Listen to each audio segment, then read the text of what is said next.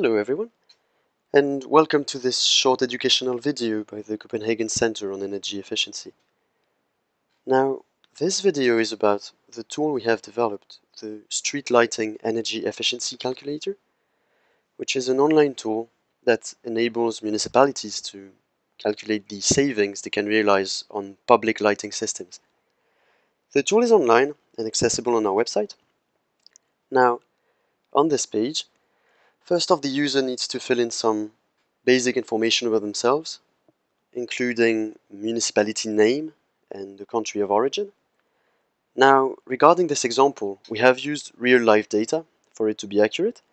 However, the municipality was not located in Lebanon. Population needs to be entered, average of sunlight hours in the country, the price of electricity, and the year of data submission. Now, onto the tool itself. The user needs to fill in the fixtures, that is the lighting systems they have, the power, number of fixtures, and the local cost of the lamp. Here on the left, many types of lamps are listed to accurately represent a lighting system. For this system we have mercury vapor lamps, metal halide, high pressure sodium, and LED lamps. Now, a note about LED. As you enter the data of your system, so power, number, and price, you also need to fill in the lumen output of the lamp in lumen per watt. If it is not filled for every box, for every lamp, then the tool cannot run. Now, once the fixtures have been entered, on to dimming practices. So, what are dimming practices? Dimming is when the intensity of the lighting system is reduced for a certain number of hours per day to reduce consumption. There is a certain percentage of dimming and a certain percentage of the lamps that are dim, as well as a certain number of hours per year. In this example, no dimming was used. Please enter accordingly to your municipality.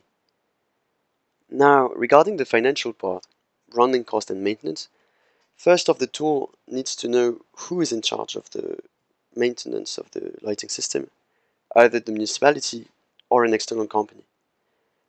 Then the average cost of man labor in US dollars per hour is entered, as well as the average cost of equipment. That would be the use of vehicles, fuels, security, whatsoever.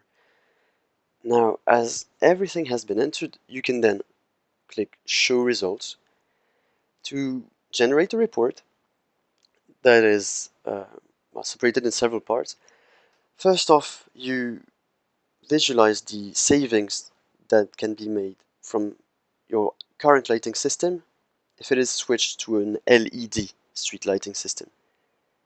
Now, the tool also includes if you use dimming controls, that is sensors to dim the lamps when no one is around, or if you don't. Now, here you can visualize the electricity savings in gigawatt hour per year. So fully LED without controls, fully LED with controls. Now you can also visualize the financial savings in thousands of dollars per year, again without and with controls. And finally the CO2 emission savings that are realized. Now here in this part of the report you can visualize the technology mix that you are currently using on the left. So here we have LED, high pressure sodium, mercury vapor, the types of lamps that we are currently using. And here on the right, the annual cost comparison in US dollars. The baseline, that is the system you are currently using, LED without controls, and LED with controls. Finally, you are presented with the investment that will be needed to realize the change to LED lighting system, and the payback period, that is after which time the municipality gets its money back from the savings realized on the system. And finally, you receive some assumptions on how the system is functioning. So that is it for our street lighting energy efficiency calculator.